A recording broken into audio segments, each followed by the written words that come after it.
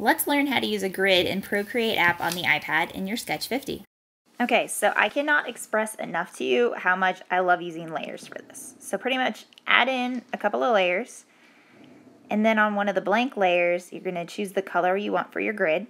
Under your paint tools, which I'll go back to show you, you can choose textures, and grid is one of them. Slide it all the way, I slide it all the way up so that way it makes the biggest grid, and then just paint using that color. If you don't like the color, remember you can always undo. If you don't like the size, you can always undo and redo it again.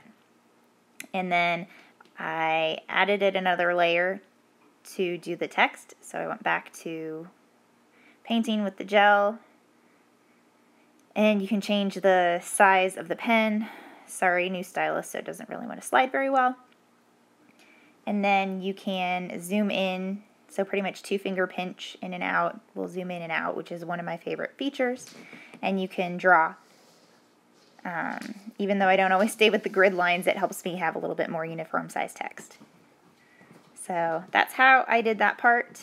You can check the boxes to hide the layers and see what your whole picture looks like, but then you can always go back in and check it if you want it back.